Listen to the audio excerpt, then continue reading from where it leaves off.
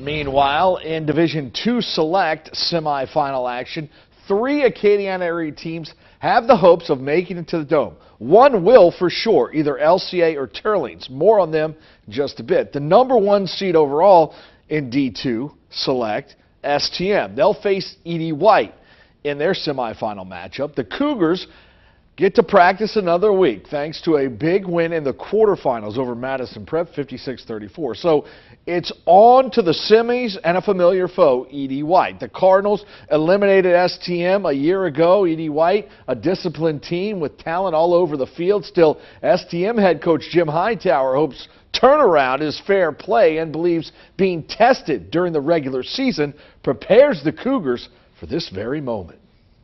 We feel like we've been tested. You know, our district schedule is really tough. Our non-district schedule really tough. And, you know, our kids wouldn't know what it's like to battle. And, you know, we're expecting to have to battle for this game. And we're expecting to be a 4-quarter game. It's going to be decided in the end. And like I said, you know, we're going to have to make more plays than they make. We've got to play solid football and, you know, eliminate mistakes, make big plays. That's probably the name of the game when you get down to the semifinals. All right, so